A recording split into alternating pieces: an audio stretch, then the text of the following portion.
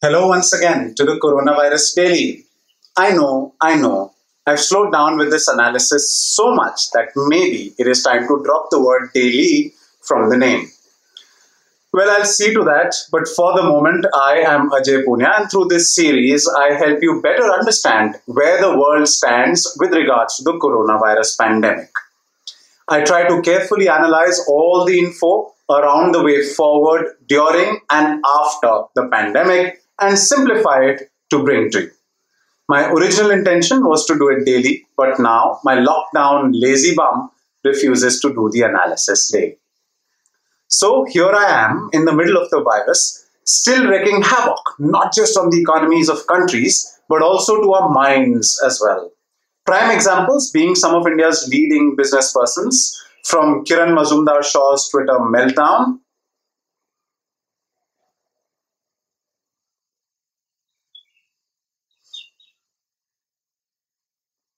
to Narayan Murthy's 60-hour work week for the next couple of years in the interest of economy building. I hope he really wanted to say 60 hours per week with salaries increased on a pro rata basis. But Uncle Ji thinks poor people are poor since they're lazy. Hey, now you're getting personal. Oh, by the way, they think alike. The day today is 2nd May. I know it's not a Sunday, but being in what seems like an infinite lockdown loop, every day feels like a Sunday. Yeah, that was my adaptation of WHO's regional director Takeshi Kasai's suggestion to get ready for a new way of living till vaccine is available. Today I've done a deep dive on a couple of topics, so it's a rather long episode that doesn't follow the usual discipline of good, bad, and ugly. So you can move on to the kitchen, start with some cooking, or perhaps do the dishes and listen to me while I explain. As the twilight of 40-day lockdown nears, let's talk about opening up or ending the lockdown.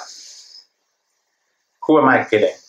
The lockdown continues for another 2 weeks.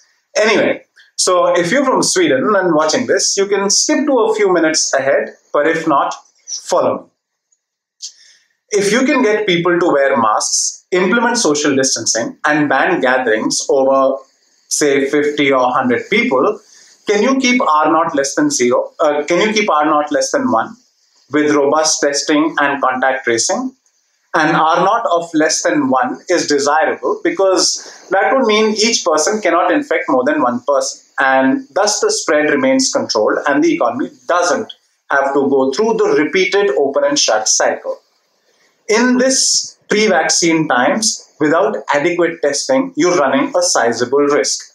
Day after day of another large outbreak you don't catch until it's too late. Just like Singapore. Please note, when I say tests, I mean both RT-PCR as well as antibody tests. You can watch episode 13 to understand the distinction and the importance of both. Now, why Singapore? Like South Korea and Taiwan, Singapore was one of the ongoing case studies of how to manage the outbreak. Through robust testing, tracing, and isolations, they managed very well until the inevitable, a fresh wave. In 2 months till March 23, Singapore had only 500 cases every day. How did that happen? Before I answer, I'll digress a bit here. So understanding what opening up can lead to is important. Singapore had a blind spot in their aggressive contact tracing strategy. It's migrant workers. Does it ring a bell? Do you now realize the importance of talking about Singapore? For the uninitiated, after struggling to manage them, the Indian government recently allowed migrant workers to go back home. They started buses and trains. You would have read that in the news. Now, coming back to Singapore, a lot of these migrant workers, majority of whom hail from South Asia, live in dormitories of 12 to 20, where social distancing is next to impossible. And thus, COVID-19 has made its way into these dorms, leading to Singapore losing control of the outbreak with as much as 80% of daily cases attributed to migrants. And last week, they announced a circuit breaker lockdown till June 1. Singapore is thus a strong cautionary lesson in the problem with ignoring marginalized communities during a health crisis. Back home in India, we have gotten some control over the virus only through the sacrifice of the people. and we shouldn't waste that sacrifice. The lockdown is a drug, except that it gives one a false sense of control. Although all that it does is just delay the impact. But the longer you lock down without even realizing, your strategy starts chipping from the edges. The economic burden of a hungry and fatigued population takes over. Lockdown does not eliminate the virus. Now, individually, we should all protect ourselves, maintain healthy habits, and together we should build on it.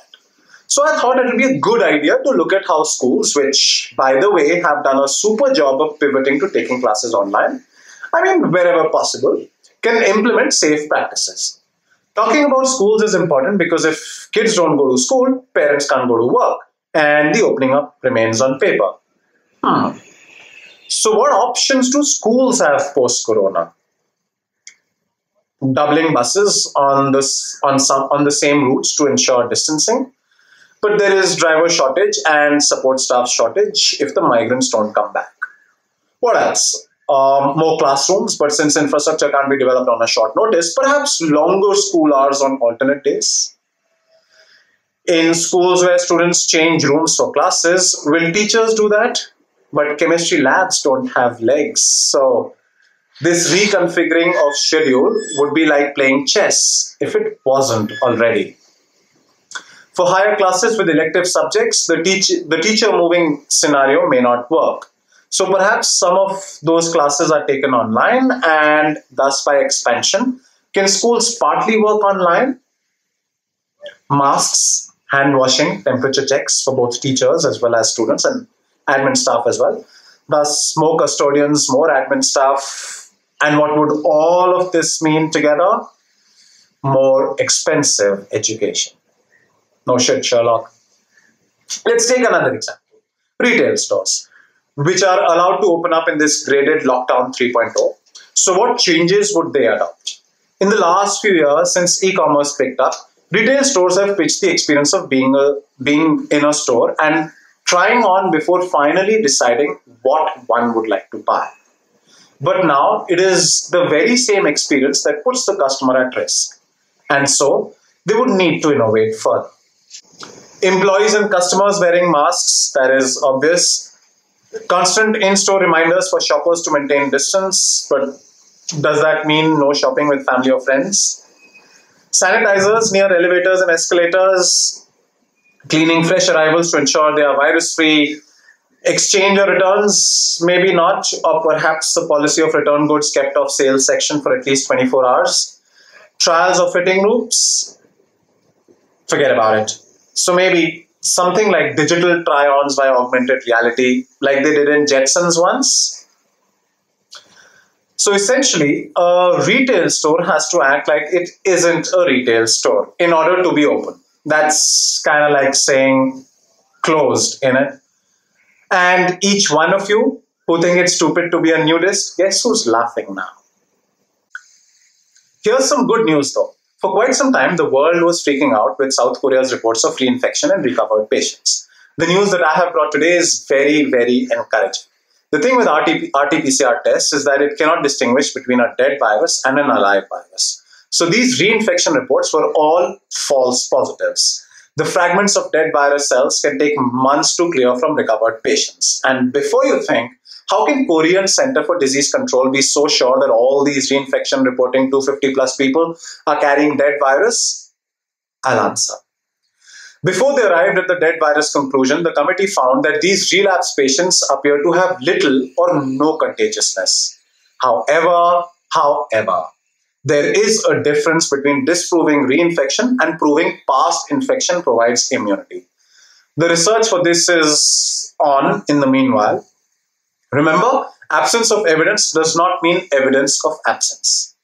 I'll babble some more about the same topic. At this point, you must be thinking, instead of scaring people with false tests, there has got to be a better testing protocol. See, the virus mutates, although not by too much, as I mentioned in one of the earlier episodes. So the virus mutates, but the tests remain standard. False positives are bound to happen. So perhaps we need something as accurate as a pregnancy test. Sure, we do. But pregnancy tests react to the same old well-known hormone every time and thus are easily optimized. So in closing, I'll just say that we still don't know how long the immunity lasts, and with less than half a dozen months into the pandemic, there is no way to know. The bad.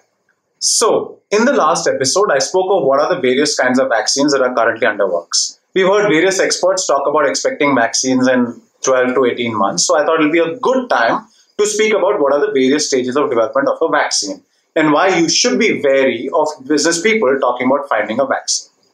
Hint, it's music to their investors and shareholders. Although vaccine is the best route back to normal life and has the potential to stop outbreaks before they run amok, I don't think we should live and swear by this vaccine romanticism. We can't just stay in permanent lockdown and wait for a vaccine. That is highly irresponsible. But nevertheless, getting the vaccine is still important to stop living in a permanent state of fear. A vaccine is the end result of years of discovery and development. Clinical trials almost never succeed. A very small percentage of candidate vaccines actually make their way to licensing, thus making the costs of vaccine development high. But at this stage, as Bill Gates told Trevor Noah, let's keep the cost aspects aside, development of vaccines can be simplified into two broad categories: preclinical development and clinical development. Preclinical development, which is the research carried out in lab assays and on animals. It includes intense research for identification of relevant antigens that will help beat, in this case, the virus, creation of a vaccine concept, evaluation of vaccine efficacy in test tube and animals.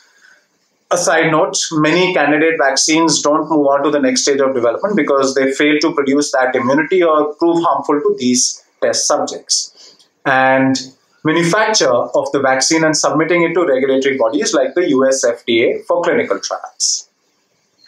Now, clinical development. When the vaccine is first tested in humans, it covers 4 stages over several years. Stage 1, initial small-scale clinical trials in less than 100 volunteers to assess whether the vaccine is safe and what immune response it evokes. Why volunteers? Because vaccine development is risky business, and so ethics come into play.